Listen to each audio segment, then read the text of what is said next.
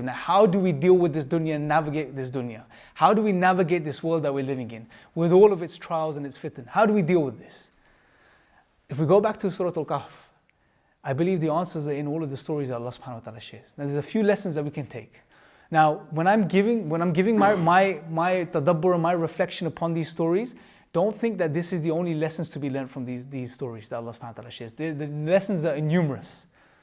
But if you look at these, reflect upon these stories with the lenses of the subject that we're dealing with today, you will see some very amazing insights. Let's start with the first story that Allah subhanahu wa ta'ala shares, which is the story of the people of the cave. Very interesting story. There's a group of young people, again, youth, youngsters, those that are really tested by the dunya, by the world around them. They live amongst a society where they're worshipping idols, they're worshipping other gods and deities and so on and so forth, right? What do? They stand up in front of this tyrant, their tyrant ruler who's getting people to worship these idols, and they declare that they worship Allah alone. And what do after they do this? They leave the dunya and they go into the cave. Young people, they leave the dunya, the material world, all the material luxuries, and they go into the cave for the sake of Allah alone. And Allah subhanahu wa ta'ala, what does Allah do in return for them? These ain't prophets, these are just youth. Not different from any of us here today. What does Allah subhanahu wa ta'ala do for them? Allah subhanahu wa ta'ala takes them out of that time and space. 300 years or 309 years, depending on which calendar you look at. 300 years into the future. SubhanAllah. Allah changes the laws of physics, the laws of reality for these people that stood up for the truth. One lesson we could take from this, brothers and sisters, is when it comes between choosing between dunya and standing up for the truth, always stand up for the truth. Give up the dunya. Give it up for the sake of Allah, and Allah will replace it with something far greater. And have no doubt in this.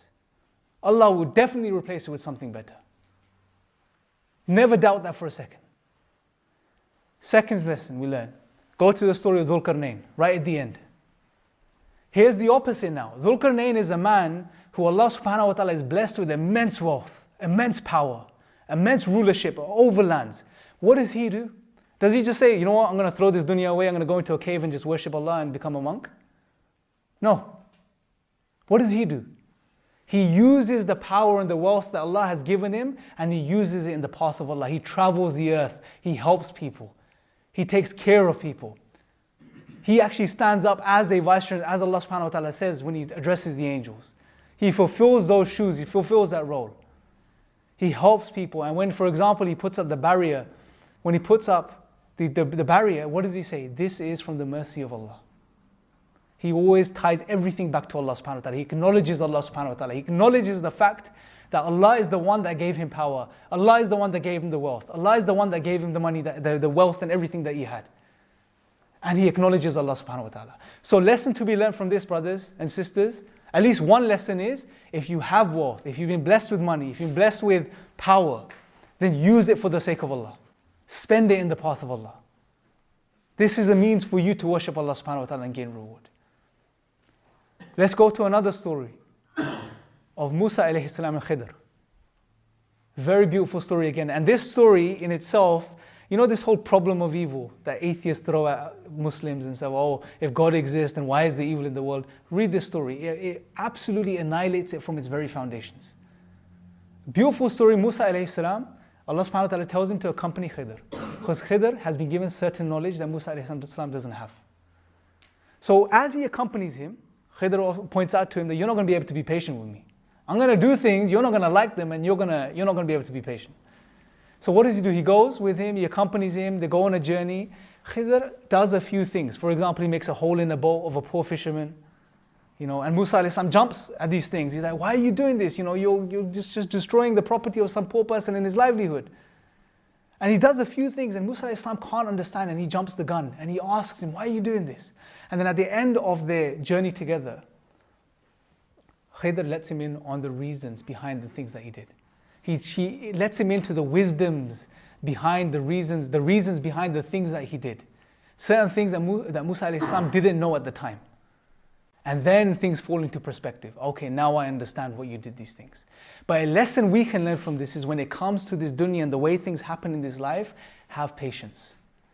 Put your trust in Allah subhanahu wa ta'ala. Allah knows best and He wants best for all of us. He wants best for all of us.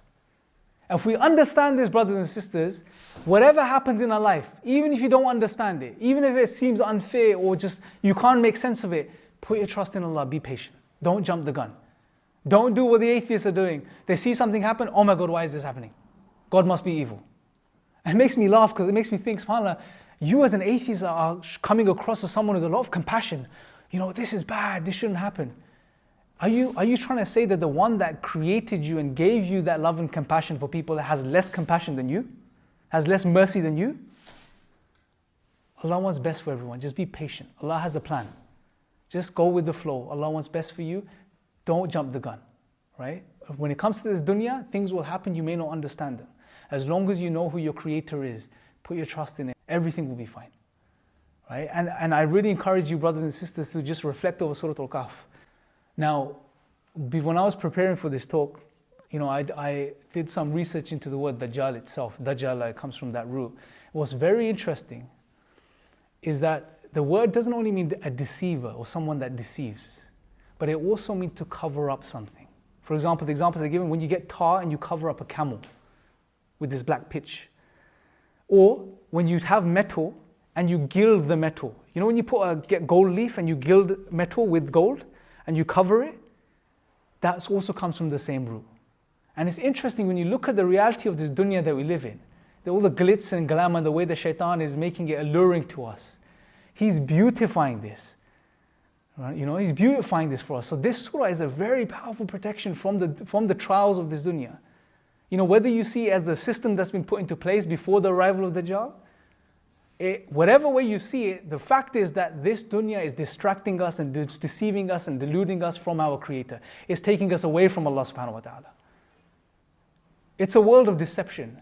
And the only way we can truly protect ourselves in this time, brothers and sisters, is if we were to hold on to the rope of Allah subhanahu wa ta'ala again.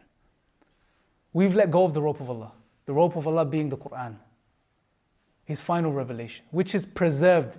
Wallahi, brothers, we don't think about this. You know, as human beings, and I'll end on this point, as human beings, when we understand the value of something, of a system, of a thing, whatever it is, we try to maximize the benefit from it, right? We'll maximize the benefit from it.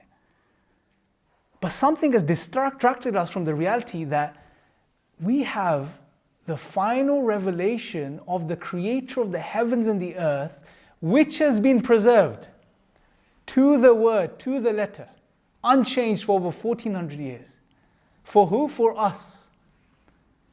SubhanAllah, when you think about it, it's crazy. There's people that are spending millions and billions of dollars and pounds on trying to set up these radio telescopes, trying to receive a signal from outer space, from extraterrestrial life forms, right? So millions are being spent. We have a message not from another civilization or another creature from somewhere out in the universe. We have revelation from the Creator of Allah, the heavens and the earth, Allah subhanahu wa ta'ala. His words, right amidst us, in our hands. In our hands. What are we doing with it? If we really understood the value of the Quran, we wouldn't put it down. We wouldn't have time to put it down. We wouldn't have time to put it down. And it's for us. Allah is free of need, free of want. He's not going to benefit from us picking up the Quran and reading it. We're going to benefit from it. We will protect ourselves. We will make the most of this life. It will protect us from the fitan and the trials of this dunya. And the reality is, brothers and sisters, you don't have to buy what I say. If the dunya is what you're worried about, if the worldly life is what you're concerned about and chasing it, carry on doing it. Even if you attain it, what's going to happen at the end of the day? You're going to enter your grave. You're going to be buried. You're going to die. This is a fact no atheist on the face of this planet will either deny. Every single human being is going to die without a shadow of a doubt. A universal fact, no doubt in it. When you die, what are you going to take with you? What are you going to take with you? Even if they stuff all the money and wealth you gain into your mouth and put it in your coffin, what's that going to do for you? It's not going to go with you, brothers and sisters. Anything in this dunya is not going to go with you. The only thing that's going to return with you is the deeds that you do, the actions that you do, your sincerity your sincerity behind the actions that you do for the sake of Allah. That's what matters.